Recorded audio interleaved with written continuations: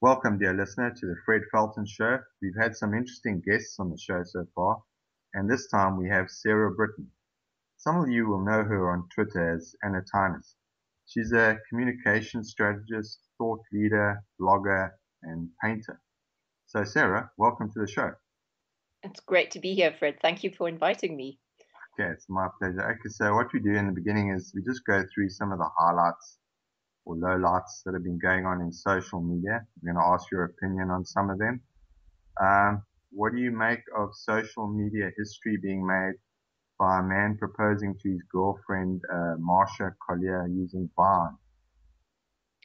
I think it's pretty much inevitable. Somebody was going to do it sooner, probably, rather than later.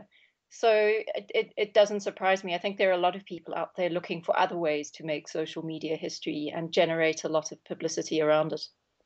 Okay. Cat bearding, are you a fan? And have you done it? Can you repeat that? Cat bearding. Are you, Cat bearding. yes. I am so tempted, and I'm also terrified because I don't know if my cats would tolerate that. Okay. I've got one I've got one very, very cooperative ginger Siamese, but that would make me a ginger, so I don't know if I can do a ginger cat beard. But I'll try, now that you put the challenge out Okay, there. I look forward to that. Come on, I dare you. I'm gonna have to try it now. Okay. What do you make of the instantaneous news we now have, like with the awful violence in England, where a video pops up just after the violence? So we become so desensitized to violence now, do you think? I don't think we've become desensitized as much as even more addicted to novelty. So, whenever I see case studies of social media crises, I often have to rack my brains to remember them. And one of the challenges, it's both an upside and a downside of social media today, is that we have very short attention spans. We expect there to be a new and interesting story all the time. So we forget quite quickly. So we're horrified for about 5 minutes, and then we move on to the next story, the next distraction. Uh-huh. So Oscar Pistorius distracted us for quite a few weeks because that was the story gift that kept on giving. But I think already now that they were back in court again, it was tiresome. And unless there's new information, we're going to lose interest. Mm, And that's the challenge for anybody who wants to keep the attention of this audience. You've got to keep coming up with new stuff. That's not easy. yeah. Okay. Switching a bit to advertising. What's the best ad you've seen recently on TV?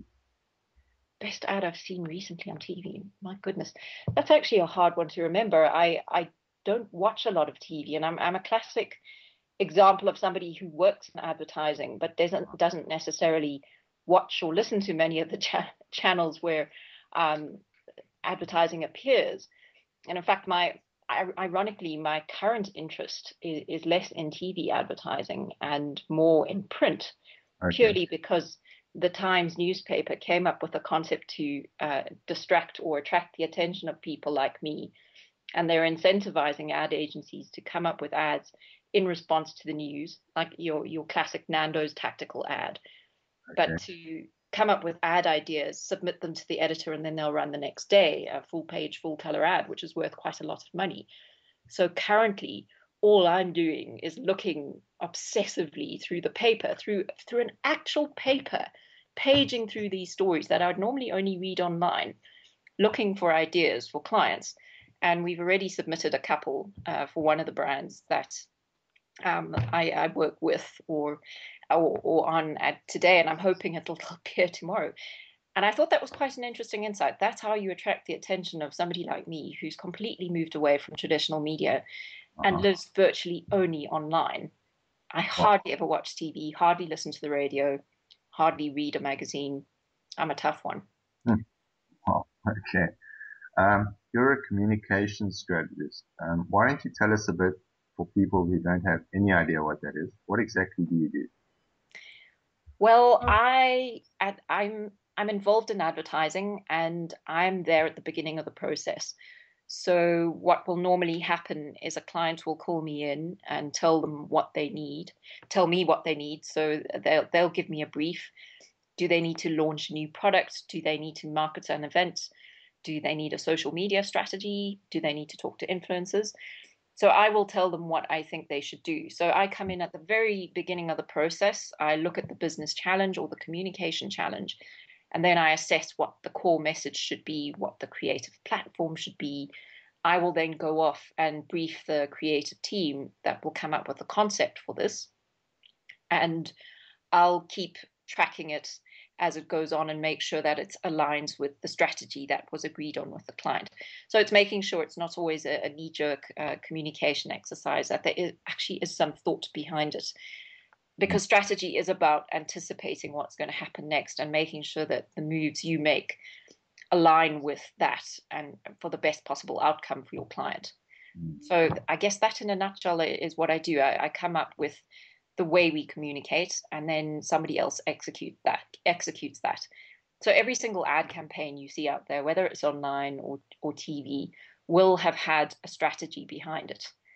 There are very few big spenders in advertising who do not employ strategists. Uh-huh.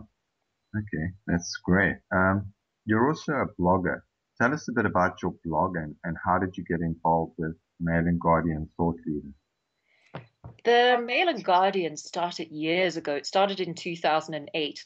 And in fact, before the Mail and Guardian, I blogged for the Times. When the Times launched, blogging was part of its offering. And I was one of the very first bloggers with them.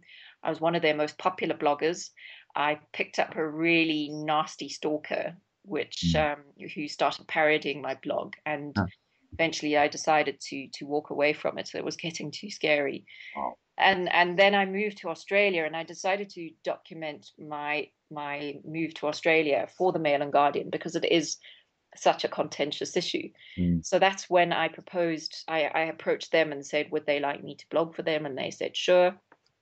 And so I've been blogging on and off for Thought Leaders since 2008.